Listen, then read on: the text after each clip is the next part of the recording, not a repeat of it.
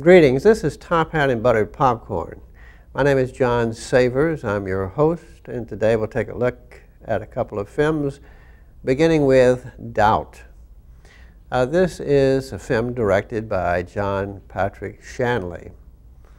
He is also the author of a play upon which it is based. Therefore, he adapted it for the film. It also stars Meryl Streep as a Sister Aloysius Bouvier. We have Amy Adams as a Sister James. We have Philip Seymour Hoffman as a Father Brendan Flynn. Viola Davis stars as Mrs. Miller, and Joseph Foster stars as her son, Donald Miller. Cast of many. This is a very unsatisfying film in many ways because it is not one with resolution. Whatever your opinion on this particular subject is, it cannot be advanced or diminished much by this particular film. The value of the film is uncertain. It is a film that has currency now. It is a particularly contemporary type of story to consider. But, as I said, there's not resolution, there's no answer, you can't be satisfied with the deal. And everybody who has opinions is going to be pretty much left with the same opinion. Therefore, I don't see that it advances people too much one way or the other in this particular matter. Now, it might be considered roughly or generally speaking to be a conservative and disciplinarian nun versus a progressive priest, with Elvis Presley in the background singing Suspicion. This is a film which tries to suggest, on the one hand, guilt, and on the other hand, the evil of warrantless accusations, of evidenceless accusations, rumor mongering, as it were, and so forth. To this end, we do have the priest, who is the object of suspicion, at one point giving a rather vivid little sermon on the problems that are created by rumor mongers. On the other hand, we see also a series of circumstantial events, evidences, which perhaps together warrant some reason to be suspicious. Therefore, on the one hand, one can be sympathetic to this Hoffman character, Father Flynn, and at the same time suspicious of him. So, you know, when it gets to the end of the movie, you're left with a kind of this uneasiness within yourself, because on the one hand, your progressive liberal aspect wants to be against the rumor mongering and all that, no evidence and so forth. And on the other hand, the judgmental part may be looking at this series of little incidences and saying, So this seems to be the role played by the Streep character, and she's quite good. And she has an opportunity to have colloquies which are rather dynamic with Hoffman and also with Viola Davis. those are the outstanding moments of this particular film, and the primary reason I would say to see it, those salient interactions, brief as they are, and so forth, but important.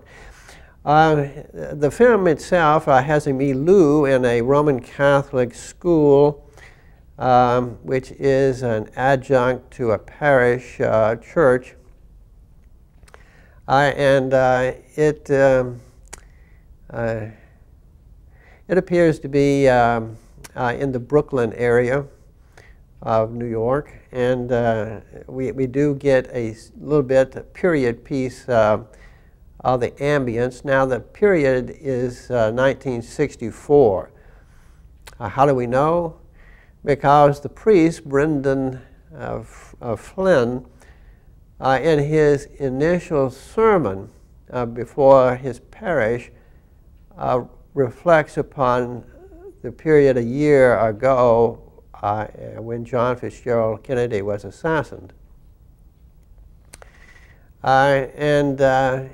He talks about how that brought us all together. But there is another problem which does not seem to bring people together, but to cause them to be isolated, and that is personal doubts. And then he goes forth to make the point that we all are people who are doubters, and that in our doubting we are not alone. So I thought it was a little bit specious, but nevertheless, this is how it begins. We see some of the students at the very outset in their domestic milieu going out to eventually get to the church school area. One of the lads we follow is going to be an altar boy, and one of the primary figures in this story, the Donald Miller boy, happens to also be there to be an altar boy. We see that he's a little bit self-conscious and ask the boy that we have followed here to this position, to this point, does he think that maybe he's too fat? He says, no, you look okay. So there it is.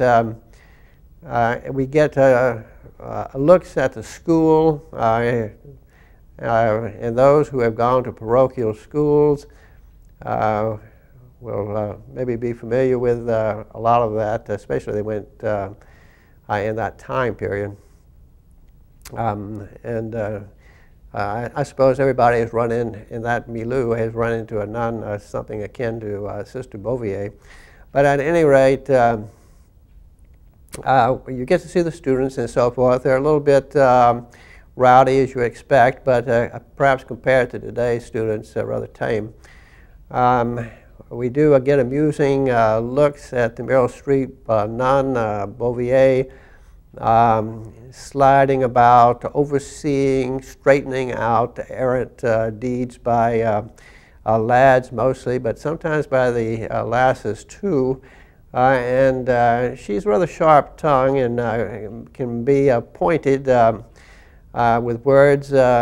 She need not pull out a ruler to swat a lad or lass on the hand, but she can put forth words that have similar thumping effect.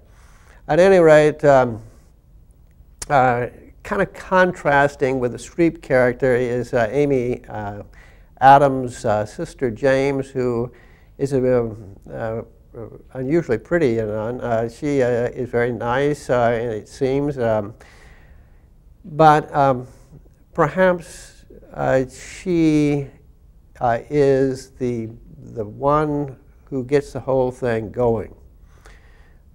It is she is the one who brings her suspicions to Sister Aloysius, and Sister Aloysius, apparently unmentioned, had some private views that were negative toward Father Flynn.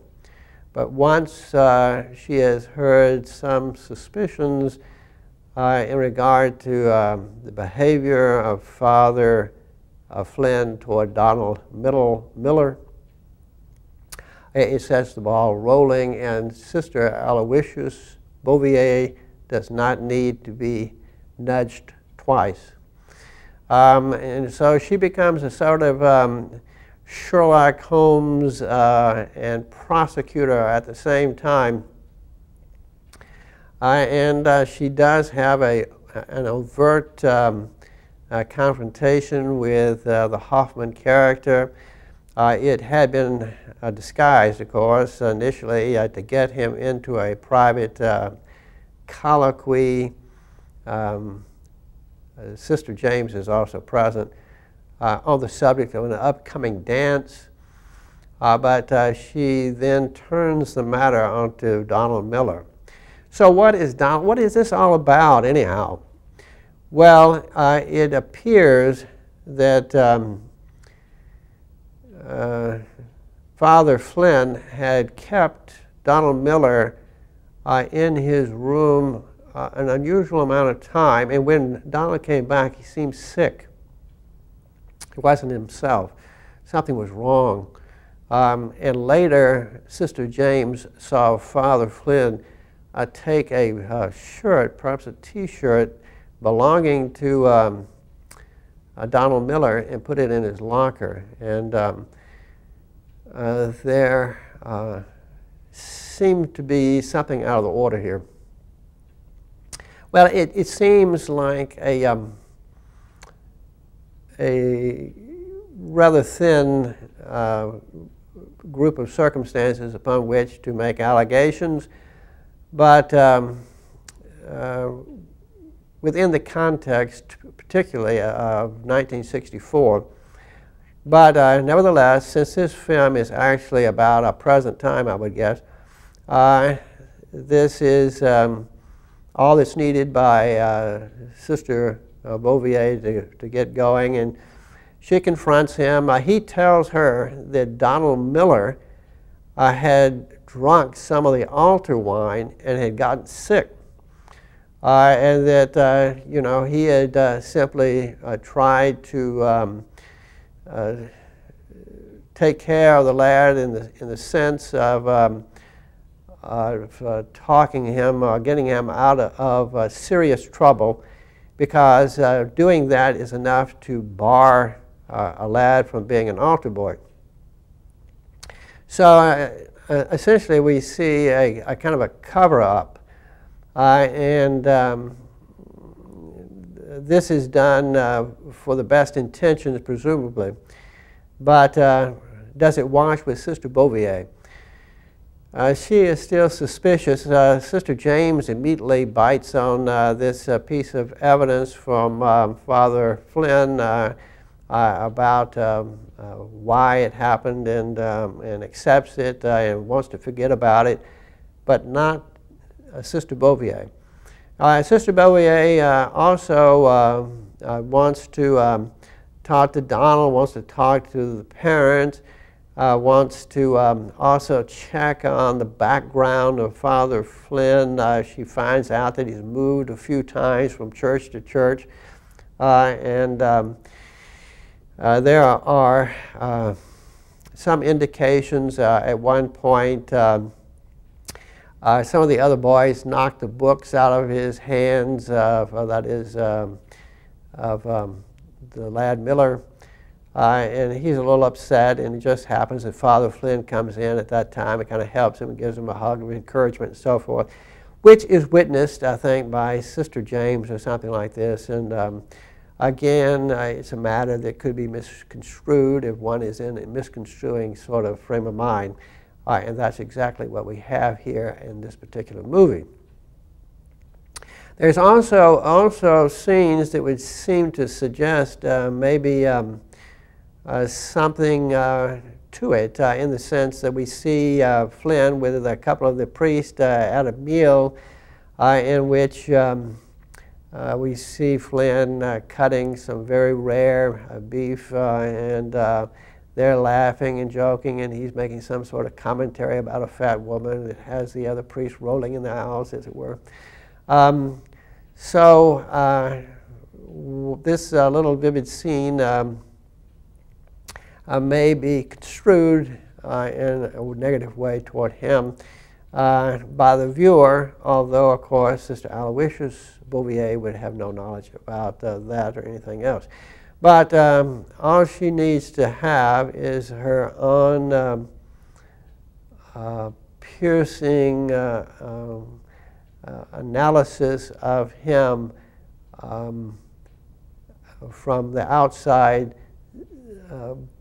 reinforced by information about his moving and about these other events and so forth. She meets with the lad Miller's mother, Viola, and to her amazement, Viola Davis's character, Mrs. Miller, is not in the mind to make trouble for Donald and this Father Flynn. She brings forth the information that Donald is a little different, that his father beats him up all the time, that he can't help being what he is. There's a suggestion that he is, according to nature, a little on the soft side, shall we say. Not the kind of image that a father who thinks of himself as macho and a man's man or that kind of deal, I would want to be showcasing to his pals. So we get all these kinds of interesting little tidbits thrown in, and eventually Father Flynn kind of seems to capitulate to the relentless pressure from Sister Bouvier. But on the other hand, he is given a new position at a bigger church, and we see him telling his parishioners at a sermon situation that he would be leaving them, and he wanted to go forth and meet them all and say goodbye and so forth. You never know when you're going to, how long you'll be someplace or when you're going to have to go and so forth. Well, at any rate, when this is discovered by Sister Bouvier, she said, well, he's got a promotion. And so she's very disturbed about this. Toward the end of the movie, there's a moment for a colloquy between Sister James and Father Brendan Flynn, and she seems to have been kind of won over to him. He goes on off, and Sister James and Sister Bouvier at the end have a little colloquy. And it is at this point in time that the moviegoer suddenly realizes that Sister Bouvier herself was a person who had closeted doubts. So you leave the movie with a nice period film with some aspects that might be kind of congenial in a memory lane sort of way, but with a thematic Mexican standoff, as it were. Who knows, you know, again I get back to Elvis' suspicion driving us apart and so forth. So this is the way it is.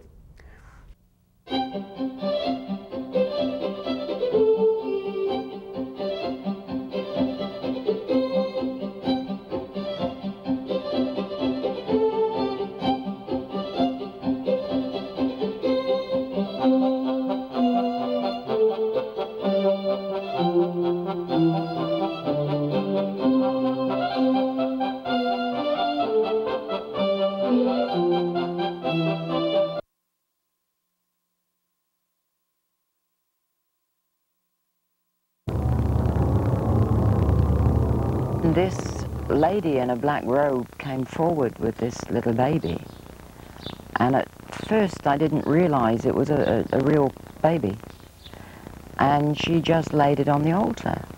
It was breathing, but it wasn't crying. And then the high priest just took the athame, or the ceremonial dagger, and just cut the baby's throat and caught the blood in a chalice. At that point, I was staggering, reeling. I thought I was just going to throw up. I couldn't believe it. I just couldn't believe it. But by then, I was so scared that I just stood there. And then when I was led forward, I thought, this is it. It's your turn. They're going to kill you. And I was lifted up onto the altar. Now, I at that time was still in white. It was part of a sacrifice known as the sacrifice of the White Virgin. And the same blood that had come from the baby was daubed all over my body. Then the high priest raped me. And I think at that moment, I was just, the fact I was still alive went through my mind. I then had to sign in blood a parchment stating that I would never ever reveal what had happened in a coven. If I did, I would die. If we look at the number of children that are missing, the number of teenagers that are missing, I think we can probably, with some degree of safety, assume that a significant percentage of them are ending up dead because of ritual satanic murder. And this is because there are more and more Satanists. Are human beings being sacrificed? Yes, they are. It's not all the time what you think, whether they're dragged and carted away and laid on some altar somewhere and cut open and had body parts removed. That's not always what happens. It may be just as simple as someone being mad at someone and going up and blowing their head off with a gun, or stabbing them with a knife, or even poisoning them. There's a lot of things that I would look for to make a determination on a ritualistic crime. It could be marks that are found at the scene. It may be things like a pentagram. It may be an upside-down cross. It could be, again, the number 666. It could be a loss of blood in the body, certain parts removed in a certain manner. They're victims. Some are targeted for specific reasons. One, because they wouldn't join. Two, because they did join and they want to drop out. Some of their victims are themselves. They voluntarily do it. When you join Satanism, you take an oath that will state that you're there till you die. And the biggest gift that you can give Satan is to die voluntarily as a sacrifice. The human being is a precious instrument in the eyes of the Lord. If somebody can come along, a Satanist, come along and destroy, murder something that God loves, that's just what the devil wants. These various satanic covens that meet need to have this kind of sacrifice for their high festival days. And it's sort of I hate to say it like this, but it's like supply and demand. The more satanic covens there are, the more children and babies and teenagers are going to be brought out and sacrificed. And again, it is the destruction of innocence that they seek. That's why children are sought. That's why teenagers are sought. That's why, oddly enough, Christians are sought. In my interviews with former Satanists and their victims, it's really a common thing to perform sacrifices and rituals on religious holidays, specifically Christmas and Easter, and when they do it on those days, simply to blaspheme the Christian faith. In many satanic groups, a mother will be asked to sacrifice her own child to Satan, and she may even, in fact, be ritually impregnated to do that. She may even specifically have been impregnated, and then when the child is born, they never register the child as being born, and they kill it in a very horrible way, and sometimes the mother herself is actually asked to do it. From one of the nicer, quieter, more beautiful parts of England, namely the county of Surrey, where people would find it hard to believe that these things go on, there is a confession from a woman who said that her baby, when born, was used as a human sacrifice in satanic rituals. She said it herself. She has said it in public. What does one make of that other than a heartbreaking confession to something that's been a guilty secret for a long time? Because this high priest could have his pick of any woman in the coven, and I was the youngest one there, it was usually me that was chosen. And then I got pregnant. And I was terrified.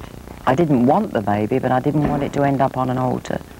The law was that it was the master's baby, and therefore he could do as he wished with it. So at that point I ran away.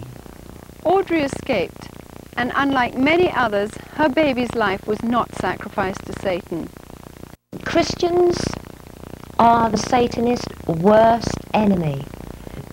They are out to torment you. They are out to blackmail you. They will even kill you. They even tried to kill me when I came out of black witchcraft. If you're in a church where the Spirit of God is really moving and where the Word of God is really being preached and where prayer is really going up to heaven for the salvation of souls, then they're going to regard you as their mortal enemies, and they're going to be out there trying everything they can to destroy, to kill, and to maim, because that is, of course, the nature of Satan, and that is also the nature of his followers. They will try and infiltrate your church. They will try and set up whispering campaigns against the pastor and the elders. They may even try to seduce the pastor. For 2 years, I was involved in the Baptist church. I was constantly complaining about... Whoa, that's it, folks. A wrap. We're out of time again. This is Top Hat and Buttered Popcorn. My name is John Savers. I'm your host. I do appreciate your stopping by. Hope to see you again at our next Top Hat and Buttered Popcorn.